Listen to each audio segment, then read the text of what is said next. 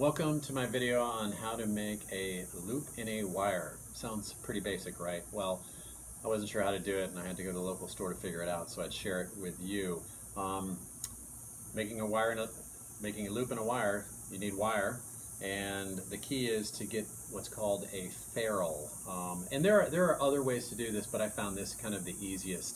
So I have a 1/16 wire and a 1/16 ferrule. I think what size you get depends on what the job is for. I'm hanging lights, cafe lights, so it's not supporting much weight. And so out of my toolbox, I have tools that I can use to work with this. I'm going to use these wire cutters to kind of crimp this ferrule, and I'll show you what that means here in a second. So in the opening in the ferrule, it kind of looks like an 8.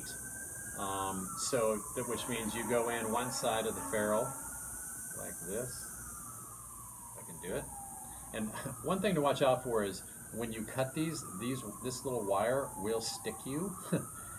So just be careful with that. So I've got it going in one side like that, and all you do is you come around and you go back in the ferrule from the same side.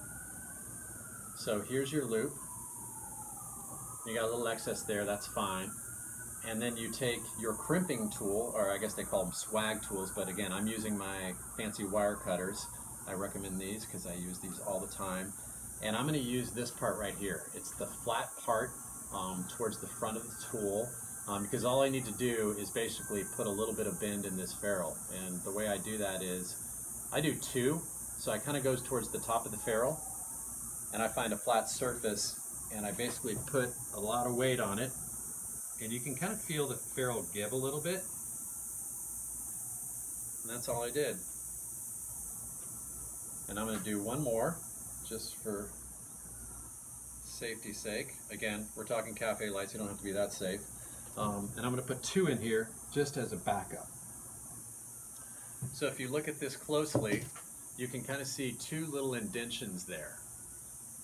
Okay, so that means it's pretty secure. And I can yank on this, of course I don't have much wire to yank on.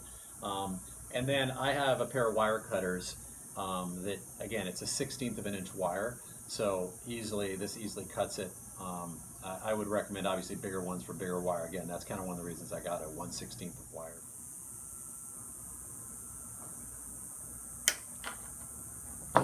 There we go, and it easily cuts it. So hope you enjoyed that video.